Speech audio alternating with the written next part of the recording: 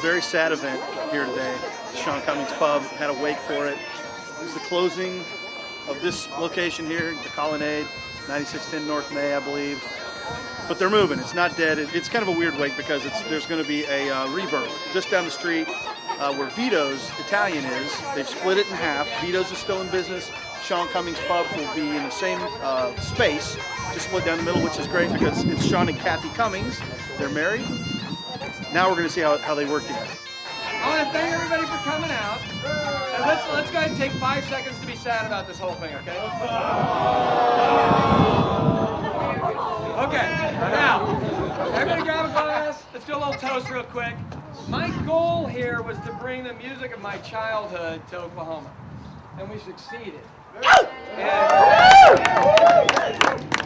I grew up listening to authentic Celtic music my entire life. My mother was an opera singer, my father was a singer. They met each other at an Irish dance singing a duet. So this really does mean the world to me, and I'm thrilled that you all are here.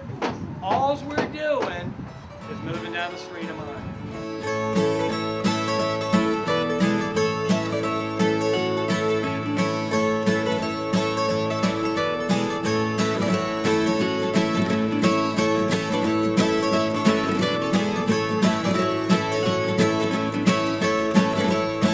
Sean Cummings Irish Pub is an authentic Irish pub that I've actually been to in Ireland. My cousins have pubs over there, B&Bs and whatnot, and I tried to keep the authentic Irish music, authentic Irish food, and the feel, most importantly.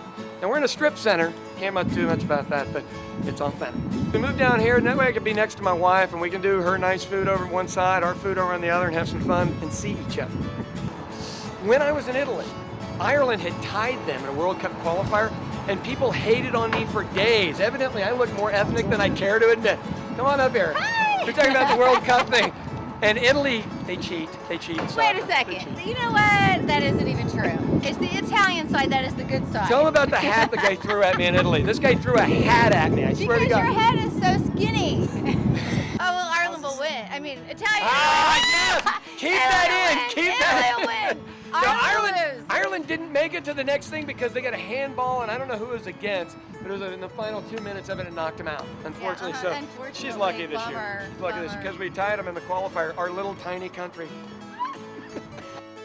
Or me. All of the pennies that I put up one by one. Okay, if you want to die laughing, how many days now? 3 days in a row? Yes. All I did, I had my gloves on doing pennies one at a time. And people don't understand, it's liquid nails and pennies, one at a time. Dinner only, and we're open 7 days a week. Kathy's place is open Monday through Saturday. Yes. She actually takes it down. They need to come see it. They need to come to the Italian side. Now, come over to the Irish side. You can go over and have some dinner at her side and come on by and have a beer. Nah, they're both a blast. Come to either one, and then go to the other one. There you go.